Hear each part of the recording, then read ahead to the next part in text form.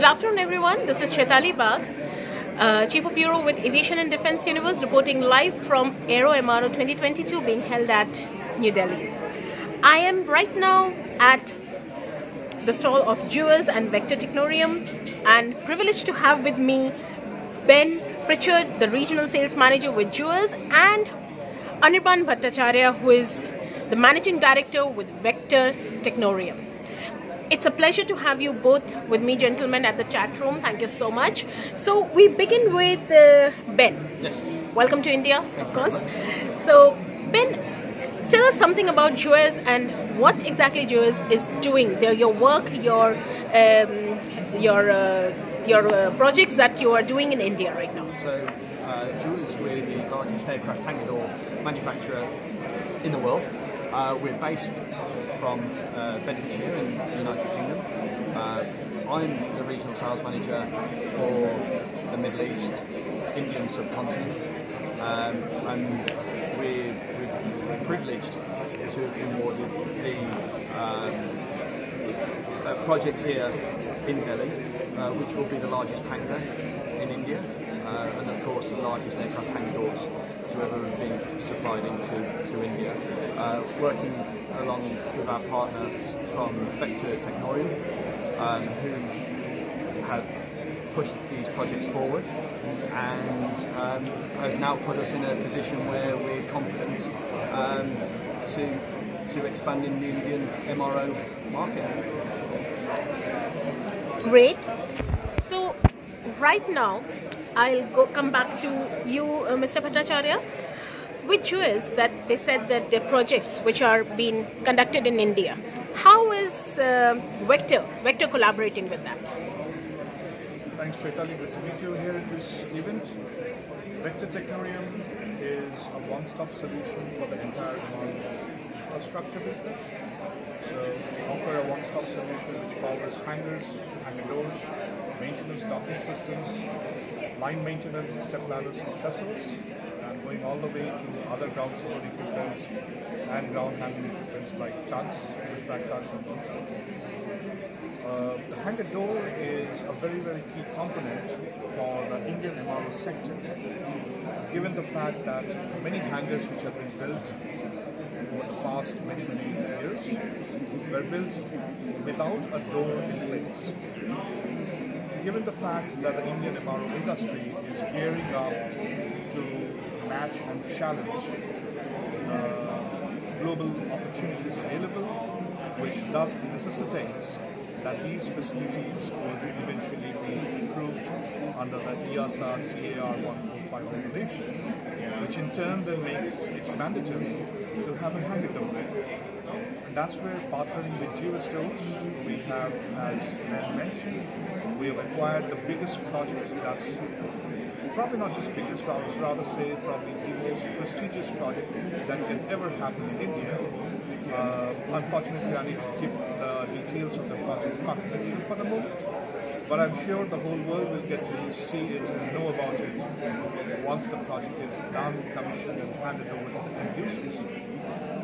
So at Vector Technorium, the fact is that we pride on two aspects. Number one, we respect and maintain the intellectual property rights of all our OEM collaborations, thus ensuring that all their engineering know-how, all their IPRs are absolutely 100% safe with me and goes with me to the grave. No leakage whatsoever from our premises. That's one. Number two, to meet the Make in India criteria of, say, anywhere from 40 to 60% of local manufacturing, we have our own manufacturing facility at Hyderabad, and that's where we are going to deliver all the world-class manufacturing standards at par with what Jewels Doors should expect from us, as much as all our other overseas and global OEMs should expect. So that's the two value add which Vector brings to this relationship that we have. Great. Now, Ben, as I see, the company Jewels is a British company. Now, you have been doing work which has been in Dubai, in many other, all the places, all over the world. So, what is the kind of difference? What are the good and bad? Let me put it in this way: the good and bad things that you find, something which is lacking and something which is really good that you haven't seen in other places and the other hangars around the world, and that which are there in India. If I ask you to differentiate in that. Yeah, I mean, here in India now, there is a lot of excitement with regards to the MRO industry. Perhaps more here now than we can see anywhere else in the world. And we see a lot of potential here. There's a lot of investment coming into the MRO and the aviation industry here in India. And we feel that now is the right time for ourselves to start bringing our expertise and our quality into the region, and that it's not just accepted but it's appreciated by the end users, and your main airlines, military, navy, they can actually see the benefits of having a world-class hangar door system with the best quality in the world here in India now, and on those facilities, be it new buildings or even existing hangars. We can complement each and every project that is tendered around India. Right. So, do you see this concept of Make in India and Anirrban Bharat?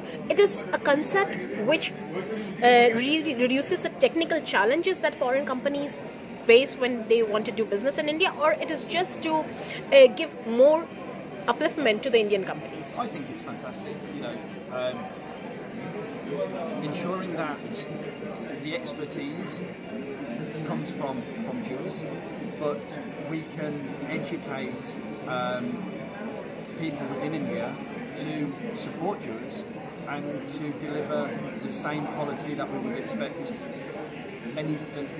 for any project in any part of the world, and to be able to reinvest back into India, I think is fantastic for everyone that's involved.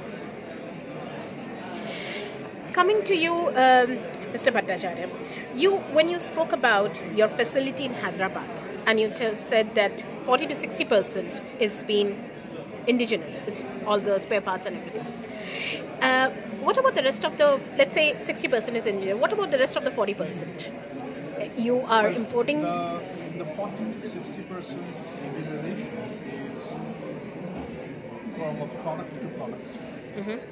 Now, for example, we're looking at a project which the demand is for only 50%, whereas we're going to go to the extent of doing nearly 74% of localization.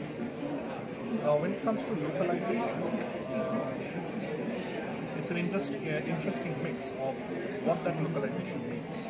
So localization would on one side obviously mean that there is a manufacturing capacity.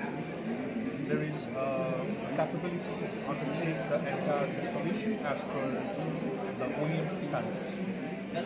Post which there is going to be service, part of the post-sale service, and handholding the customer until the lifespan of the new product. So it's not just the manufacturing part which forms the part of the localization, it's also the installation, commissioning services, and the post-sale services, which all come under that category. So this life cycle, or rather the learning curve that we are all going to experience now going ahead, is going to look at all these new aspects, starting from manufacturing, installation, commissioning, post-sale service, spare parts, and eventually, probably at a certain point of time, we'll also go ahead with the indigenization efforts by particularly the defense forces, which is also an area in which Pritchard is working. Right. You started with the manufacturing part. What about, is there a technology exchange or the research and development exchange as well with these companies that you are working with? Yes, there would absolutely have to be. The reason being, for example, the standards that we have in India for, say, steel sections is many a times vastly different from what overseas company is accustomed to. So when we start looking at a product in which the manufacturing will be done in India, by default it necessitates that the overseas OEM has to work as per the Indian steel standards. Exactly. Right? He has to use Indian steel sections in his drawing. So the R&D as much takes place back at the engineering office itself. So that's again where we come in. We select very meticulously which company's products we're going to use, and which product is going to come from which part of the country. So it takes two to tango. So there is a bit of work from our side. There's a bit of work from the overseas partner side as well. Yes.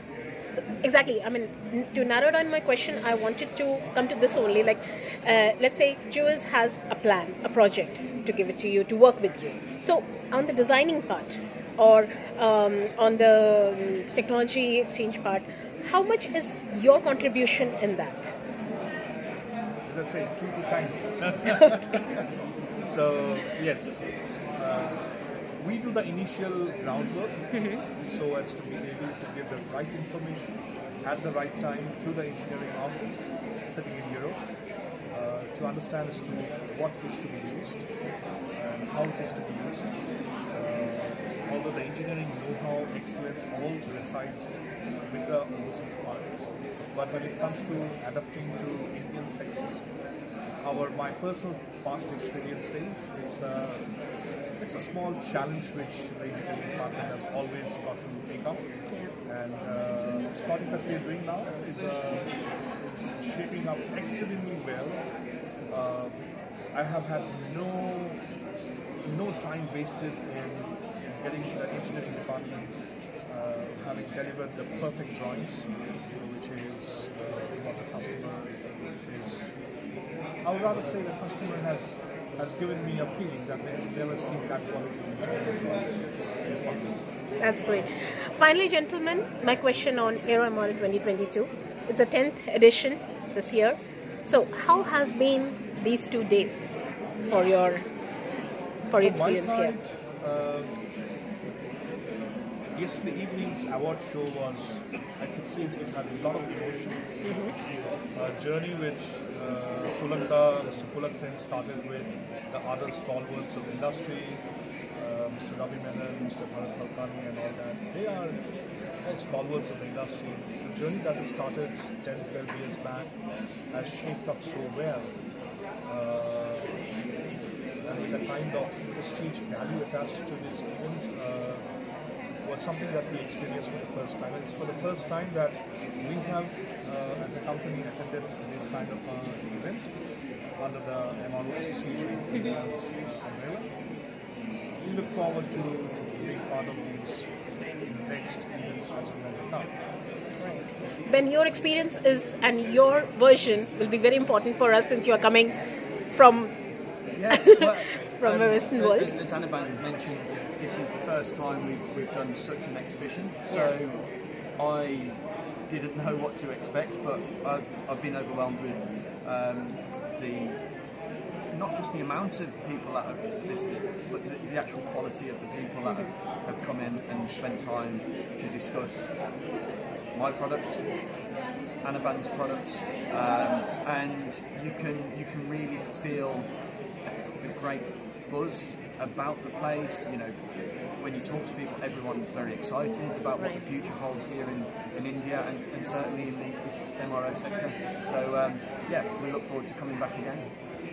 Thank you so much, gentlemen. Thanks for this valuable time that you have given to us, and we really look forward to meet you both in next of the shows and next places. Thank you so much. Thank you, Chetan. And all the best from AERO. Thanks.